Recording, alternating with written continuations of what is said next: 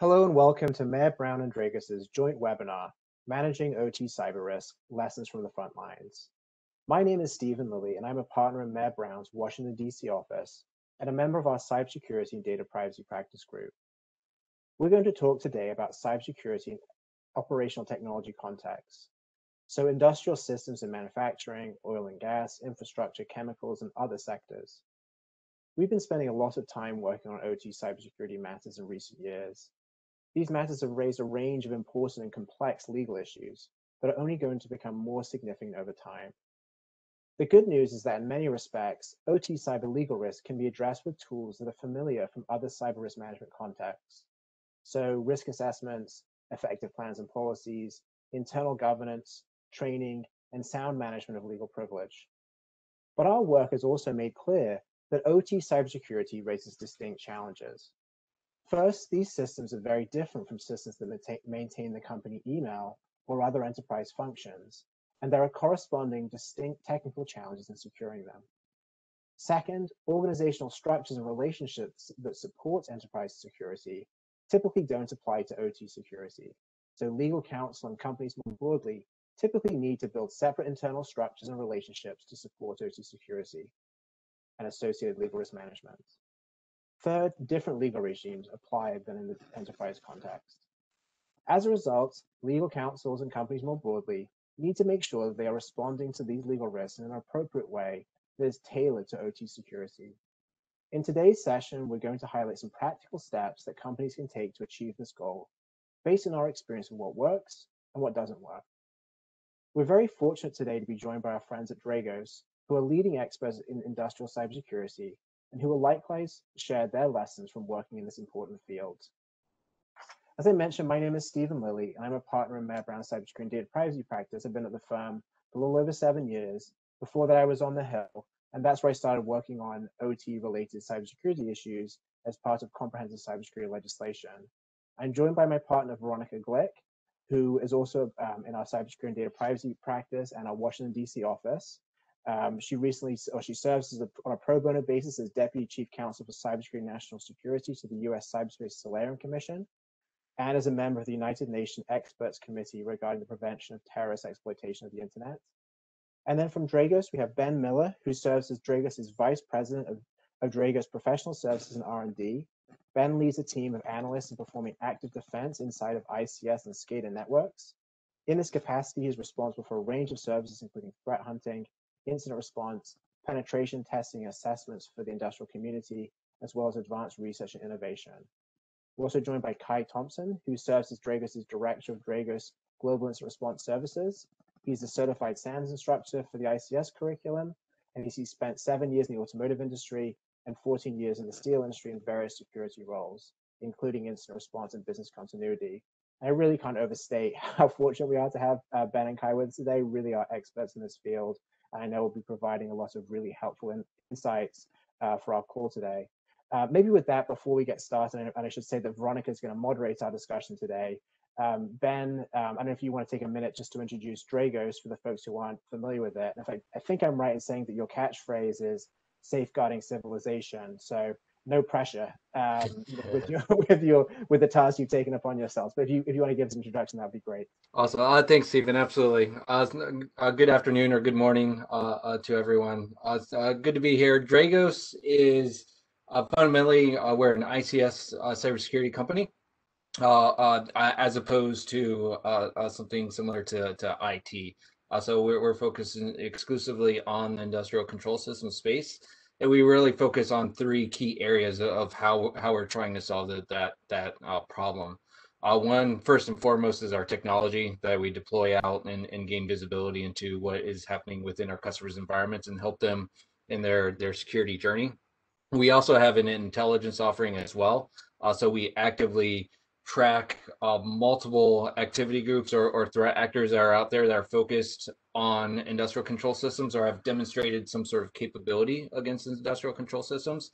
I believe we'll get into that a little bit later. And then my team from the services side, largely doing incident response activities, hunting for malicious activity, but we also do a lot of assessments, penetration tests, tabletop exercises, services of that sort. So that's our kind of three-pronged solution of knowing what's out there from an adversary perspective, getting the best expertise out there, and then feeding both of those into our technology.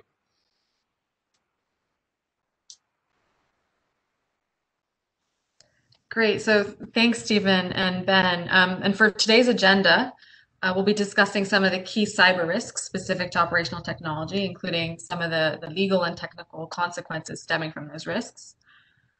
Then we'll discuss a few fictionalized real-world scenarios from both the technical and legal perspective, including a SolarWinds example.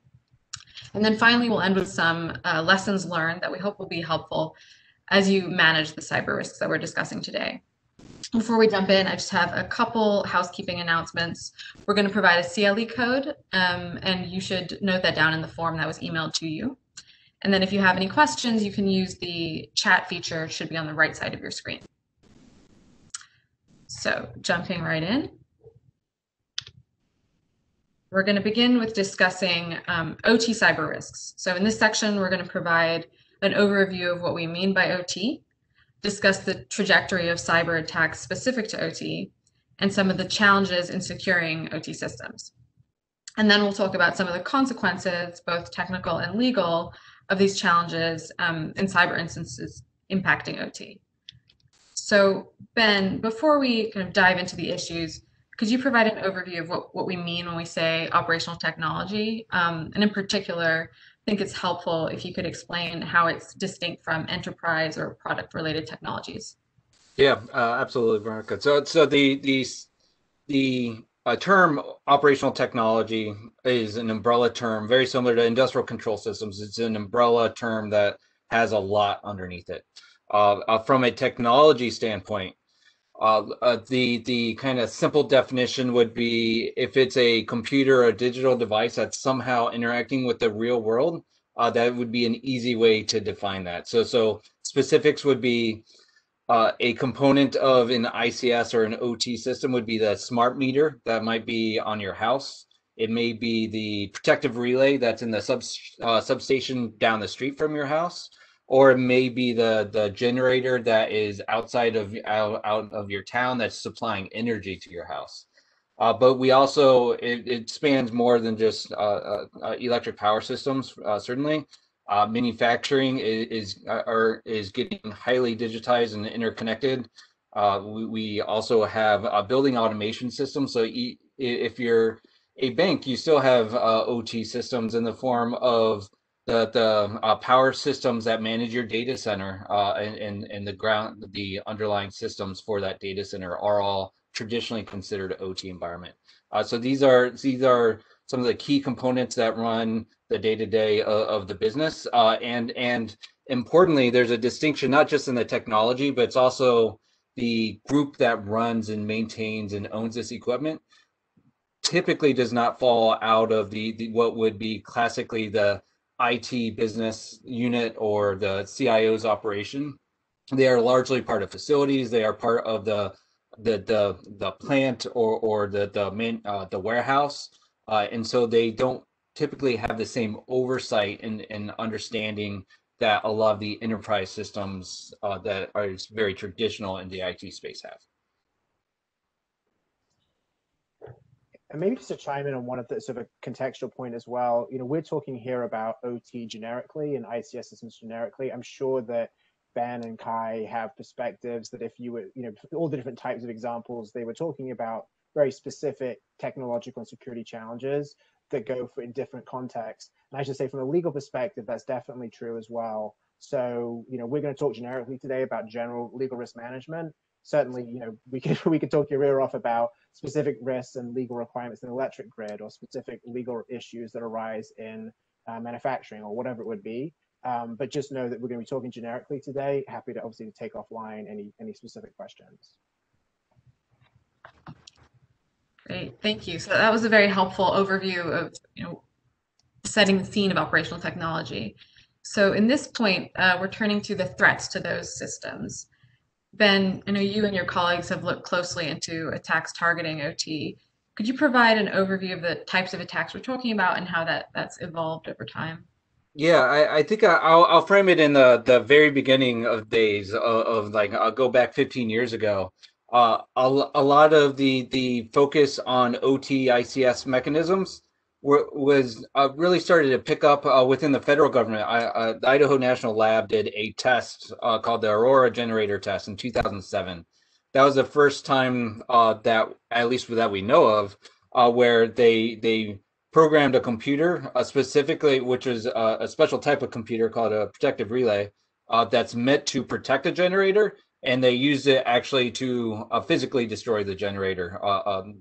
Black smoke moving from the machine, the crankshaft completely destroyed. So that's at the stage for where we are today, where we have known cases of physical impact and potential and a loss of life that hasn't occurred yet, but there has been multiple power outages in Ukraine. 2015 was a large-scale power disruption event, and then another one in 2016 also led to the capital of Kiev being without power for an hour. It affected a transmission substation site.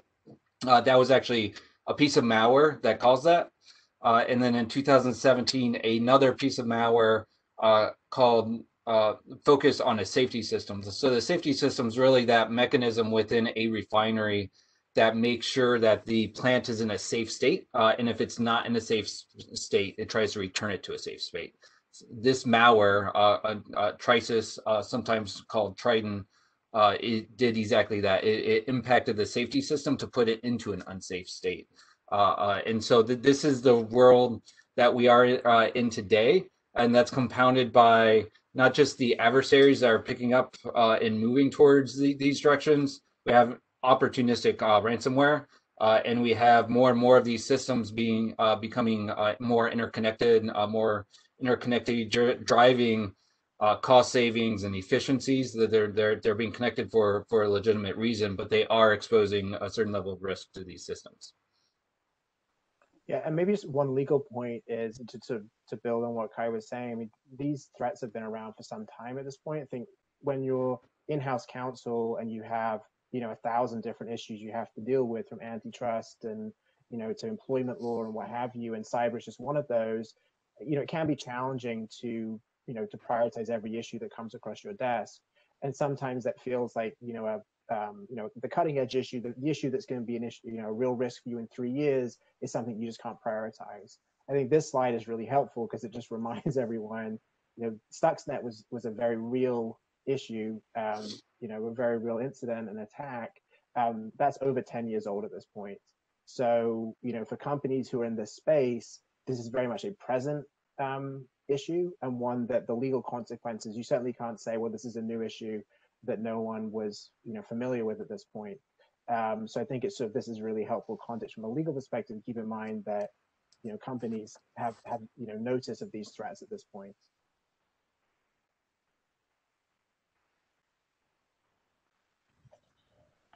Great, and thanks. So this is helpful, especially thinking of with the frequency increasing and the increasing interconnectedness.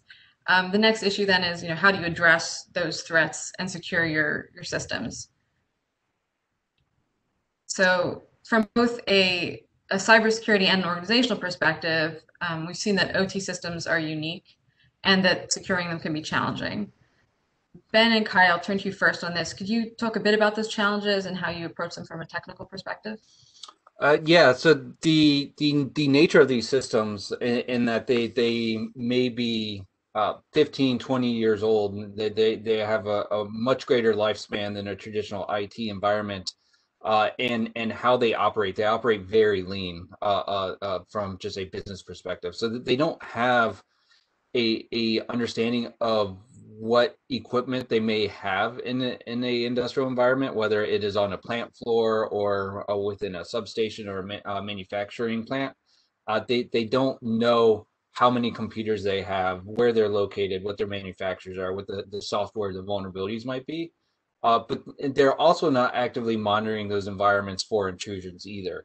So I know we'll get into it in a little bit, but the SolarWinds case study that we have really highlights both of these challenges. Not only do the individual companies and asset owners out there need to understand what software they have.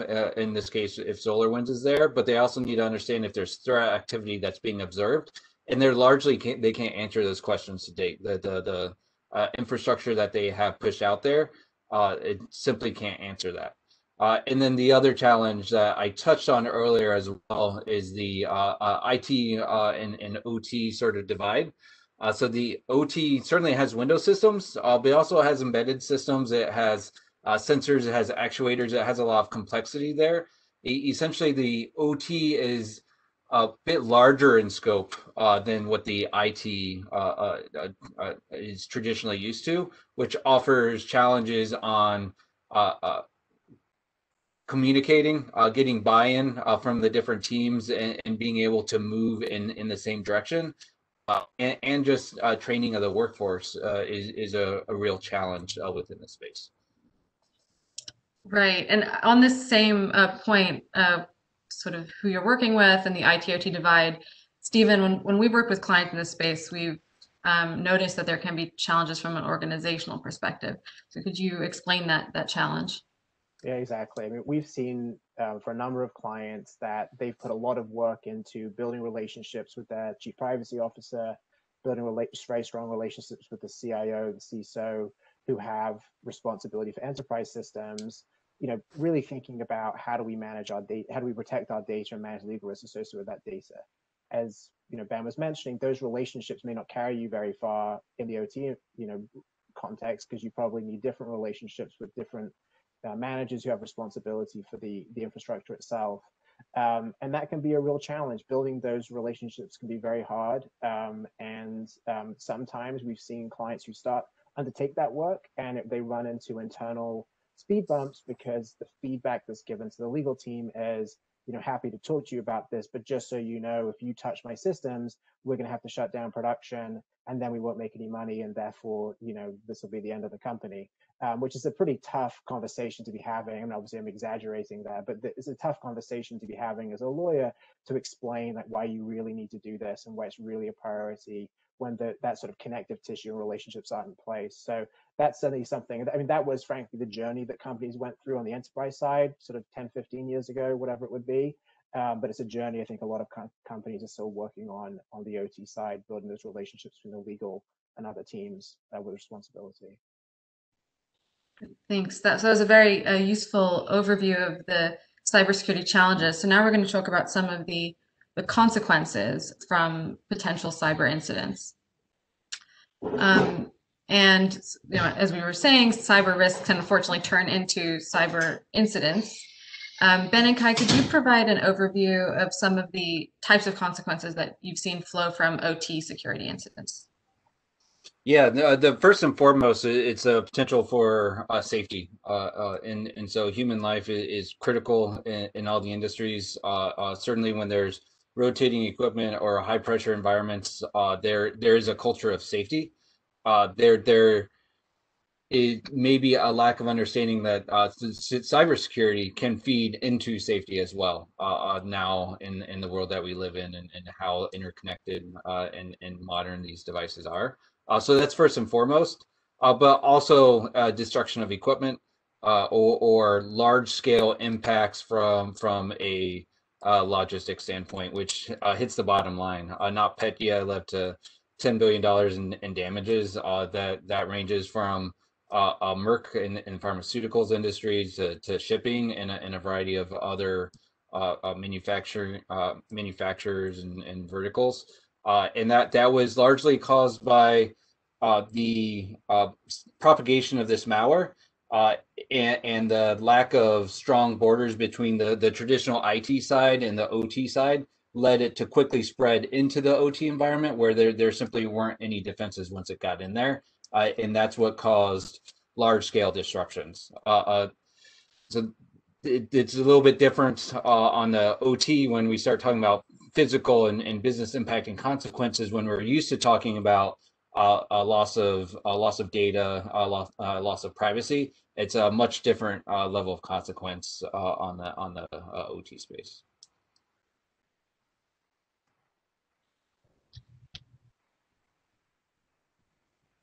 Thank you. So taking into consideration that these differences, those potential physical consequences that Ben just described. A question for Stephen: how have you seen this impact the legal repercussions?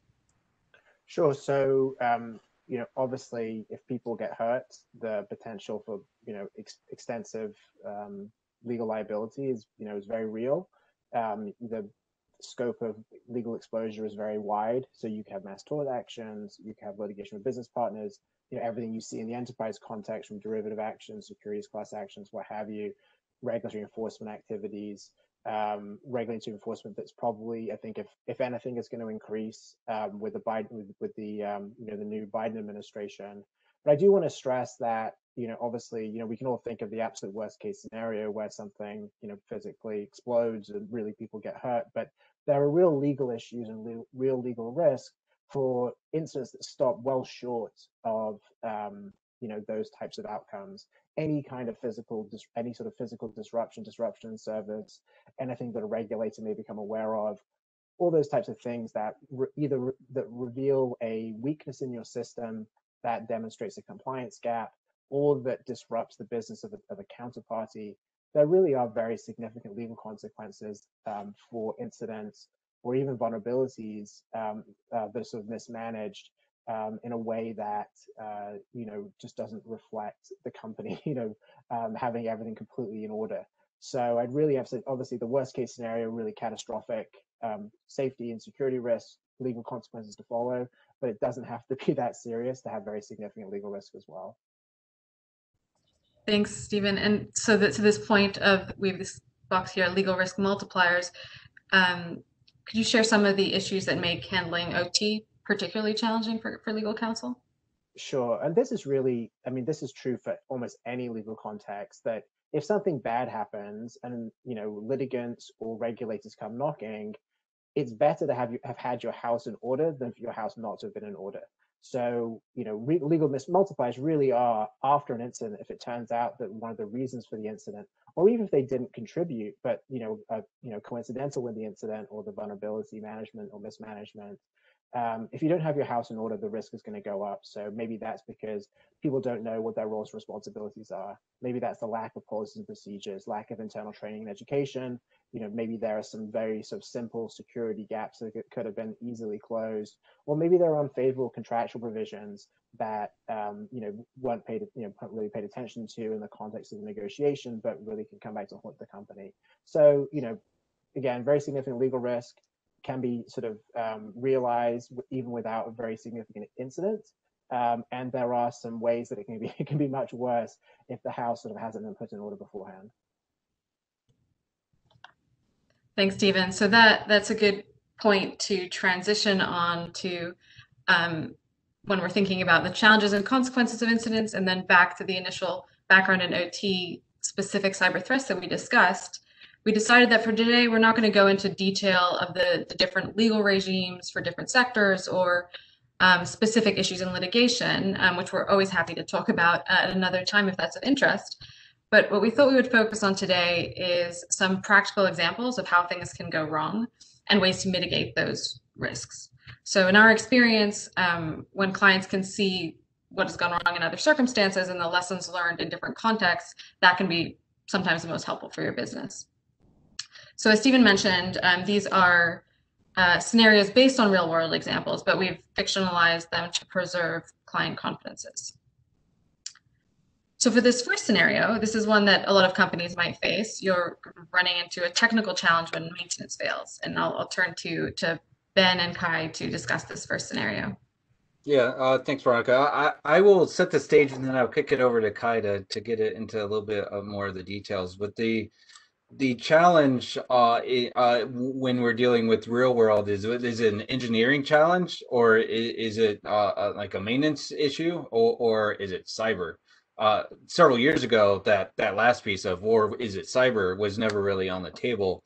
Now it's being brought up more and more, and how Dragos approaches that when we're walking into a oil refinery. We're looking at where the crown jewels are. So if we want to have the largest disruption of that refinery, what's that function that's occurring there, and then dive into that function and understand all the subcomponents that are there and how those subcomponents are attached to each other. That allows us to start chaining together an attack sequence. So we actually did that for a client to walk them through what a real world scenario would look like and help them troubleshoot it and understand it. And that's this gas compressor trip that we're demonstrating here. So Kai, if you wouldn't mind, I'll kick it over to you to go a little bit more in depth on what is typically seen in these sorts of exercises. Thank you, Ben. Yeah, well, it basically, an exercise like this is the culmination of the things that we've already talked about in the last 20 minutes or so. You always have to imagine that, of course, in a physical environment, so ICS, OT, the things play out in the real world, and failures don't happen immediately like we're used to usually when it's just quote unquote the IT environment, where usually an error occurs, I can fix it through a reboot, or a system is down and I bring up the backup system, but it is, although some errors might be complicated, but it is more of an isolated situation. Whereas here, we might be facing an issue that is, as Ben mentioned, completely unrelated at first to something happening on the computer network. And it's not happening as a maximum failure right at the beginning, but it plays up to this culmination of, oh my gosh, the system is going down and literally the house is on fire because some equipment heated up and starts burning right away. And we've seen cases like these, and Ben mentioned the Aurora attack. That was an exercise in 2007 that had exactly that as a target in mind. So the issues start already at having a lack of visibility in that industrial environment. And one of the key issues there is not only lack of visibility, but also conceptual understanding that computer systems are not regarded as Windows or Linux or whatever type of computer system in this equipment. They're just part of the equipment, similar to what you would regard in your vehicles. You don't think of the navigation and entertainment system in your car as a Windows embedded system or as a car Android system. It is that screen that plays music to me and lets me drive from A to B, right? So it is not viewed in that context that there's actually a general purpose computer in there that might be used for other purposes. But from the other side of the house, IT folks usually do not consider the physical impact. They're used to computers having computer issues that play within the realm of cyberspace, if we want to use that word. But computers malfunctioning, having actual physical impact is just something that is usually not on their radar. So this is where the huge issues start when we try to trace the root cause of why a malfunction is happening. Lack of understanding on both sides of the aisle, but also huge issues in communications because they don't speak a common language. They don't understand the other issues. Just one example from the automotive industry. SOP as an acronym is not standard operating procedures. No, it is start of production. And these issues can multiply pretty easily. So at the end of the day, if you do not train this as a team of teams approach, everyone that has to do with crisis management in your organization, knowing how to play together, how to hand off different tasks to one another, how to work under an incident command system, this will fail. That is one of the largest challenges that we see. And then the technological challenges, having visibility into these highly proprietary and often complicated, and as Ben mentioned, sometimes very old environments that you're not allowed to easily add additional software into. These are the technical quote unquote nuances that are serious, but are kind of the afterthought of what I just mentioned. So it starts with communications. It starts with totally different concepts of what the environment is and what it consists of, and that just adds to one another. But ultimately, of course, if you don't know you have it, if you can't see it, you can't defend it. That is just the reality of things.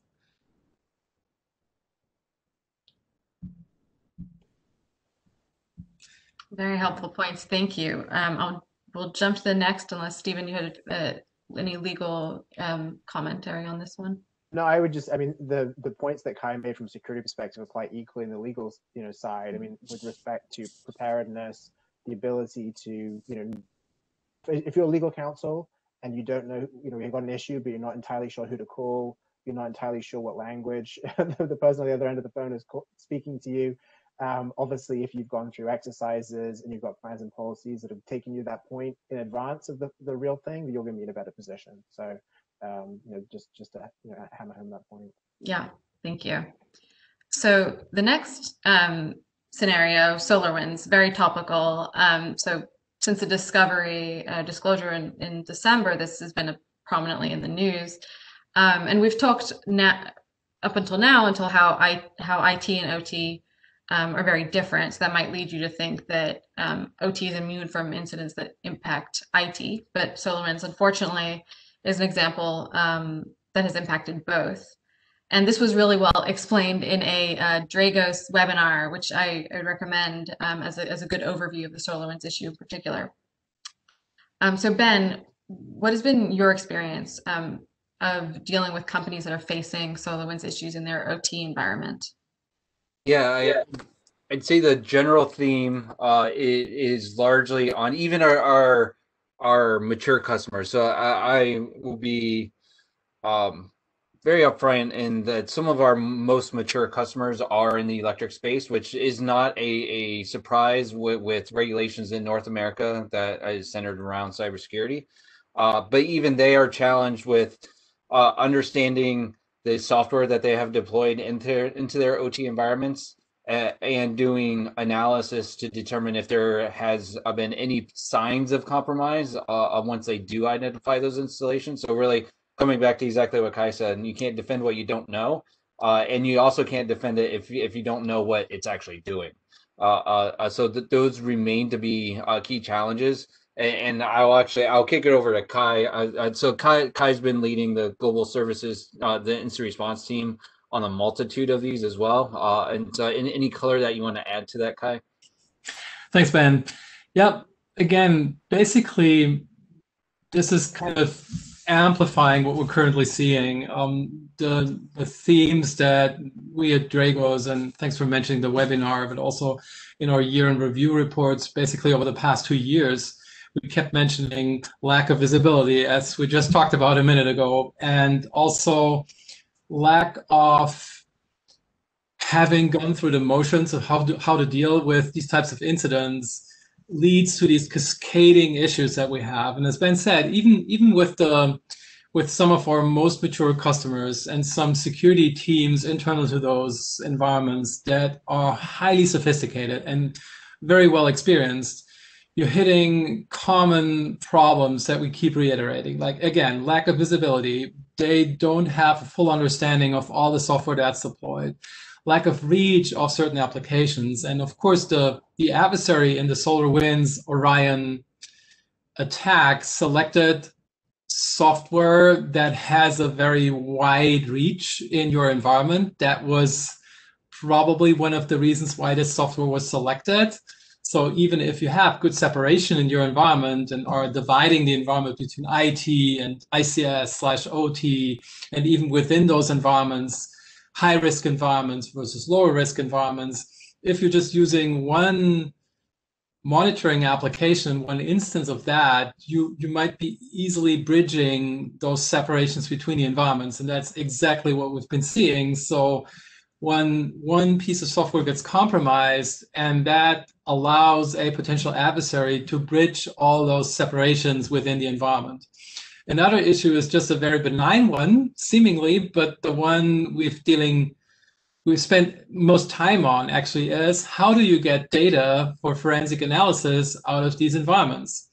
Especially like Ben mentioned, in the electric sector, where a facility might not be in the middle of a well-developed city, but rather somewhere in the outskirts or out there in the country, how do you get data? We're talking about not huge data sets, but potentially a couple of gigabytes. So something that you could put on a thumb drive easily that we don't care about these days. But how do you transfer that data to your trusted partner? Do you actually have data exchange services that are allowed? Can you easily onboard an external partner to these systems? Are they performant enough that you can upload and download a couple of gigabytes without interrupting normal operations? These are the issues we've been facing mostly. And then it's also getting everyone up to speed, having procedures internally in the organization that we know who should be on the calls that we're updating. Everybody knows the language. Is there a standard for how to do the internal reporting? Have you ever worked together with the authorities that you might need to inform, and on and on and on? So again, these different minor issues, one after another, but adding up, even for an experienced team, to a huge problem if you don't do this on a frequent basis, which luckily enough, most teams don't have to do, because these things happen in very low frequency, but if they happen, they are quite serious.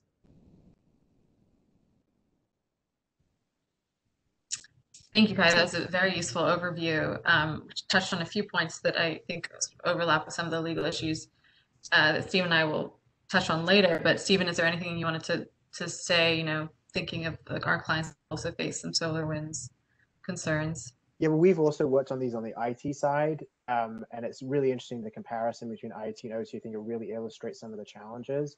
And on the IT side, you expect to have visibility, or the most sophisticated companies expect to have visibility to the networks. They expect to be able to remediate issues pretty quickly. This is not always possible on the OT side, and maybe frequently impossible to move at that type of pace. So again, I think it's a really good, this is a really good scenario, in that it illustrates in that comparison the challenges that that make it difficult to take models that work in the enterprise side and expect to apply them, sort of one for one on the OT side. And if you're legal counsel, it's helpful to have that expectation going in to work on the OT side, to know that it's going to be different and how it's going to be different. I think this is a helpful scenario for demonstrating that point.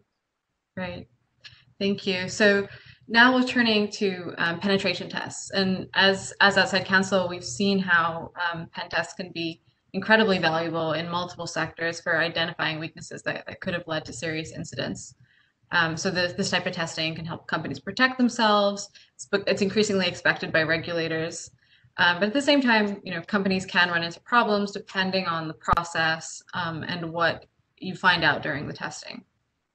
So for this side, I'll turn again first to Ben. It'd be interesting to hear from your perspective what the Dragos team has seen when performing penetration tests in the OT space. Yeah, absolutely. I have some choice quotes that I can kind of frame some of the findings in the style and feel to them to give them some weight. But our approach when we're doing a penetration test, we're never really working on a live system. When we're working on a industrial process, like certainly we don't want to disrupt production. So often we're working on backup systems that are offline, maintenance mode, or just gear that's been provided to us from the customer. But we focus not on how many vulnerabilities can we find and be able to generate a long list of those, because quite frankly, in an industrial environment, there are a lot of vulnerabilities. These systems may have been designed 20, 30 years ago, so they largely don't have security principles in mind when the software was written, when the hardware was produced. So instead, we focus more of a consequence-driven approach of, again, going back to, if we wanted to have a really large-scale impact, what would that look like for this particular gear? And then let's see if we can do it. So the types of reporting that's coming from our penetration tests, and I'll some choice quotes that are highly redacted, so but I think meaningful, is providing a pivot path for lateral movement of identified impacts, including caustic overflows at plant, groundwater injection contamination, operational degradation over time through manipulation of telemetry data. So that's much different than we gained admin access on your SQL server.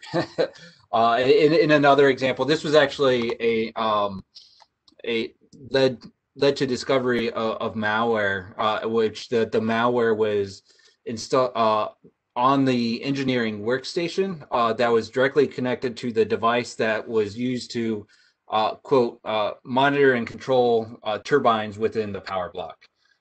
So these are the sorts of findings that we have within our services umbrella, particularly on the penetration test. I don't have more choice quotes, but we have come across where we are underscoring the potential for a loss of life or large scale, like something affecting an entire fleet of equipment. And so those sorts of findings uh, can be of I think value in enumerating, but they also need to have the right visibility within the company as well, so that the organization understands it rather than one facility. Right.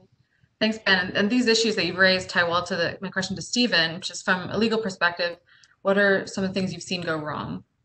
Yeah, so I mean, obviously, one, Ben's team or whoever's team, to identify these problems so you can fix them. But as a lawyer, if you get that penetration test report and it says things like, water overflow or things going on in flames, your first reaction is probably going to be yikes, and wishing that it wasn't written down on paper to start with.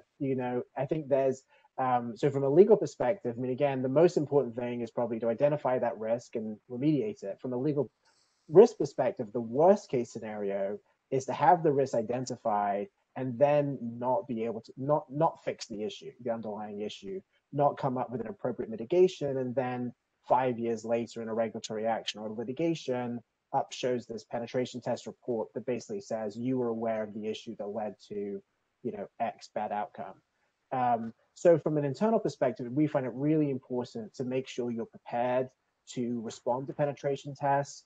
There is a process in place for focusing where the test is going to be performed, processing the report, and then making and implementing appropriate changes to mitigate risk, so that you are both addressing the security problem, but also in a way that mitigates your legal risk. And generally speaking, we recommend doing this under privilege, particularly if you're not a particularly mature organization, you don't know what the the outcome of the test is going to be. We often find that it's really helpful to have legal counsel involved, because legal counsel will have advice around how to manage the response to the test in terms of its any sort of regulatory disclosure or whatever you might be required to do or think about. So yeah, there's some things that can go wrong. Again, definitely, we always advise our clients that penetration tests both are typically required by regulation or just a general good risk management practice.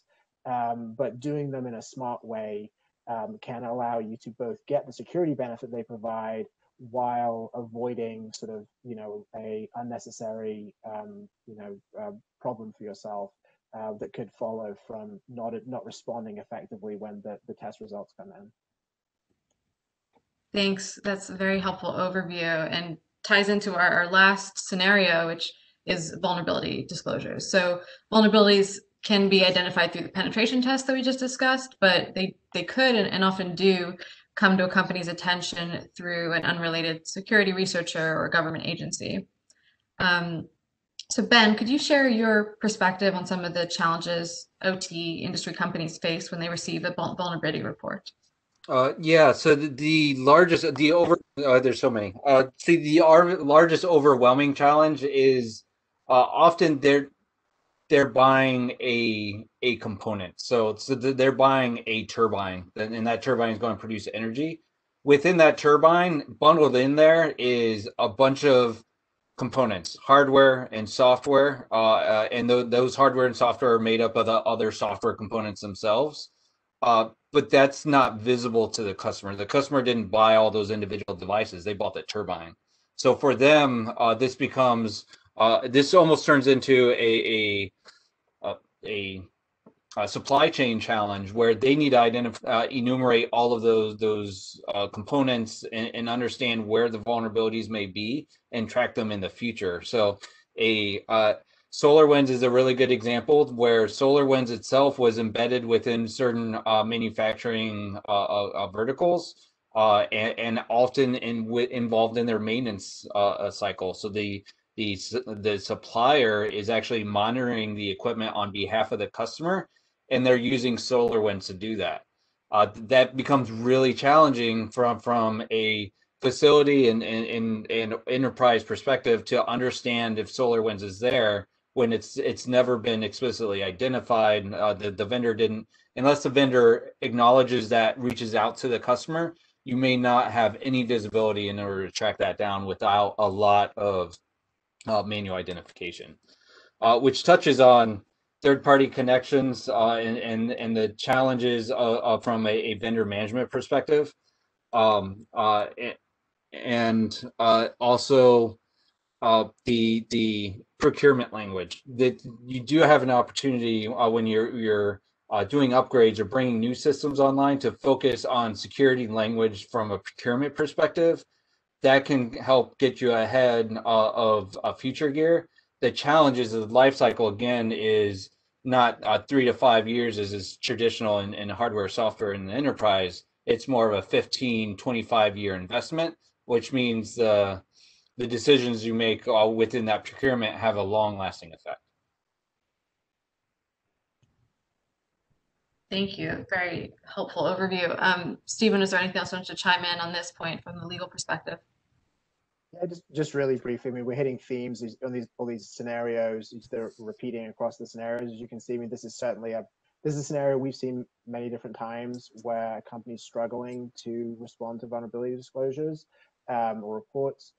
I think the takeaway that I'd add really is that the internal policies can be just critical to, just add another context to responding effectively. You know, in prior conversations with Ben and Kai, we talked about, you know, responding consistently and effectively across facilities and geographies.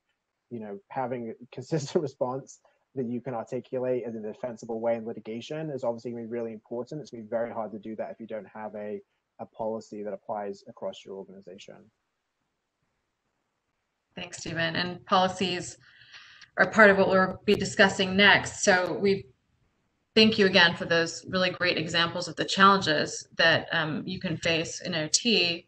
But the good news is, and Stephen touched on this briefly, but that there are very practical steps that you can take that significantly mitigate both the legal and the technical risks we've discussed. So we're going to go through those now, but just as a brief overview, we'll discuss understanding your business risk, maintaining appropriate plans and policies, training and practice, prioritizing cybersecurity, and then conducting testing and assessments under privilege.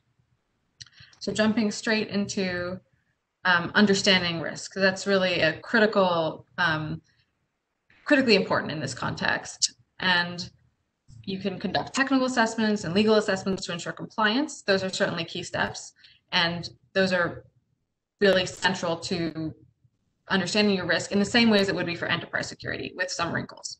So I'll turn to Ben first, if you could kick us off by telling us a little bit about what's involved in performing a technical assessment to understand the security posture of your OT environment. Yes, so it does depend on where the customer is on their journey and how mature they are. Often it starts with interview-based discussions, reviewing diagrams or the process flows and the subsystems attached there, and ascertaining just what their architecture looks like and how that matches against various control frameworks and our recommendations. And then it can also move on into physical walkdowns of equipment and identifying if what's documented is what is actually in practice. Usually there's a gap between those two. Again, because of the facilities are running as lean as they are, they're always in a break fix sort of operation. And so being able to identify if this the equipment is on the right networks or if they're spanning multiple networks is an easy walkthrough where you can validate that with a eye inspection, and that is the typical flow of things. I would say Dragos also offers a lot of value in connecting the teams together. So in a lot of ways we do interact with or come into a company through a enterprise sort of stakeholder walking into the facility, and we're bridging those communication gaps as far as knowing what is important to the facility and those that are running the local plant, versus the enterprise. Sometimes they can be at odds with each other, and we pride ourselves in helping to build those relationships after we do leave. Thanks, Ben. Yeah, because those relationships, I mean, we've also seen how that can be key to having effective cybersecurity. So on that point, Stephen, from your experience, what have you seen that was successful in terms of the ways that legal and technical teams work together on the types of assessments that Ben has described?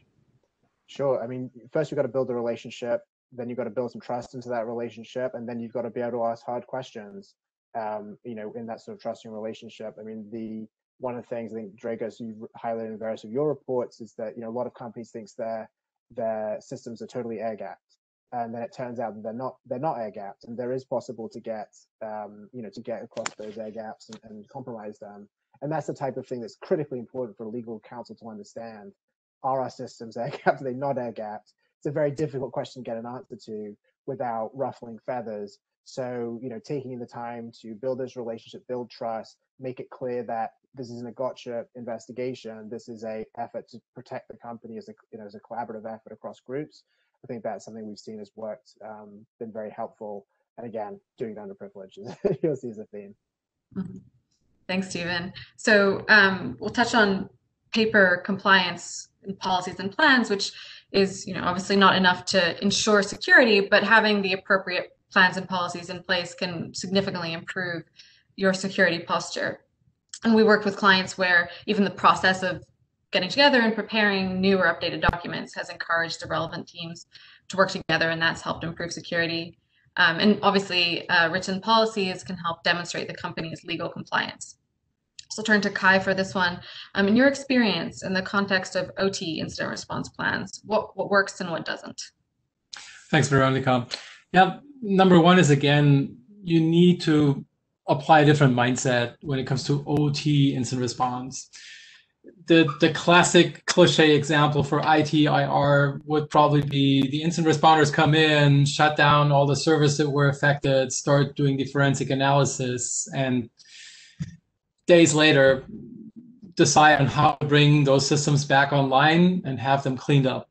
Imagine in an OT environment that these systems are critical to maintaining the function of that environment. So, for example, the refinery you see in Ben's background, I can't just go in there and start randomly switching off systems.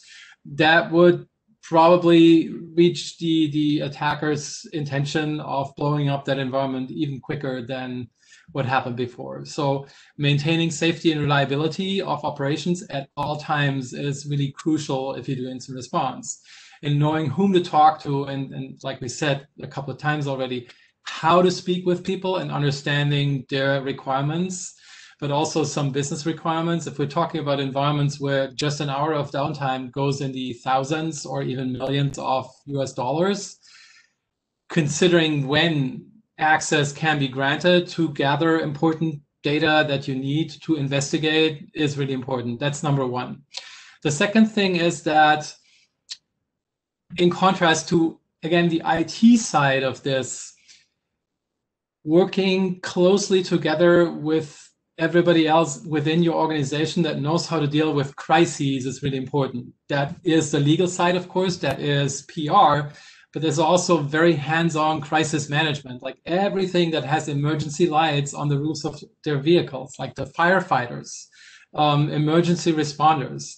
Imagine, again, you have a situation in that refinery you see in the background, like what we saw in 2017 with the incident that Ben mentioned with the Trisis malware, where the actual aim was to cause a malfunction in the sulfur removal phase of refining crude oil. So sulfurous gases that are created there are highly poisonous and explosible. So that is immediately a hazard, not only to the environment, but to everybody working on that plant. But if it is within a neighborhood and I live 10 miles from a refinery, that would be important to me as well as somebody that lives very nearby.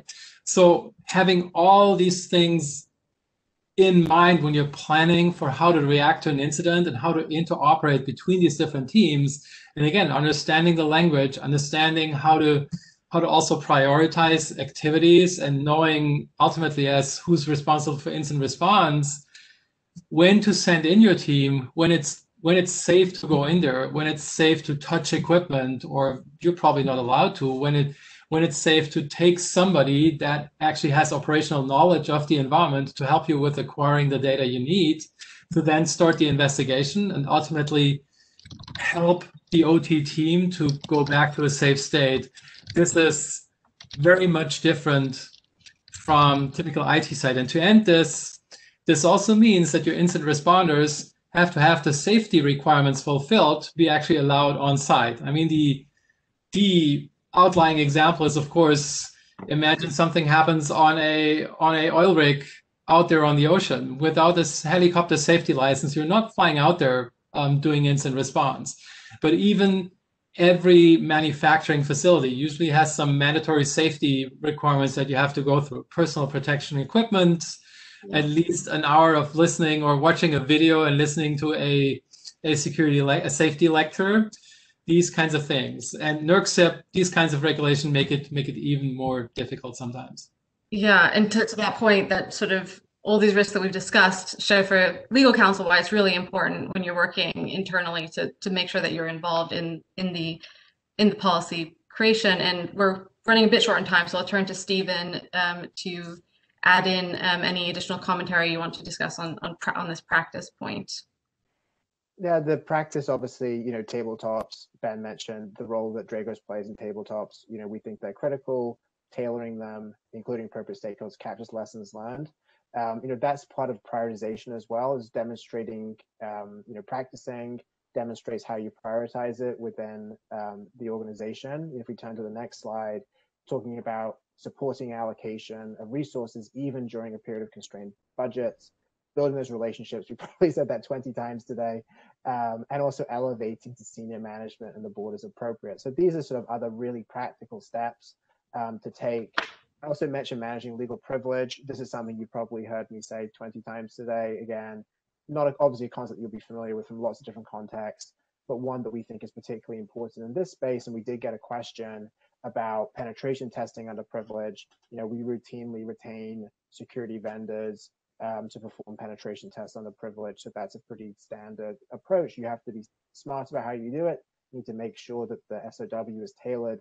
Ideally, you have the budget come out of the legal function. There are some sort of mechanics that you can work through to mitigate the risk of that legal privilege being waived in the future. Ben and Kai, before we close, do you have any other sort of final thoughts you want to offer? But obviously, from my perspective, thank you for participating. It was really wonderful to have your perspective. I know we're short on time. I would say we focused on a lot of the bad. There is a lot of the good as well. The good is that if properly instrumented and properly resourced, these environments are very defendable. And I didn't. It's just putting deliberate effort into doing exactly that. So I didn't. I went in on a positive note as well with the investment and focus. These are very approachable. There are very approachable solutions to some of these challenges. Yeah, that's a fantastic note to finish on. Certainly from a legal perspective, taking those practical steps are ways to mitigate your legal risk. And certainly there are things that can be done that are relatively easy upfront to get the house in order for when hopefully the worst case doesn't happen. But in the event that you need to defend what you've done, you can do so more readily. So anyway, thank you everyone for attending. We really appreciate your time today, and we'll look forward to speaking with you again soon. Thank you. Thank you. Bye, everyone.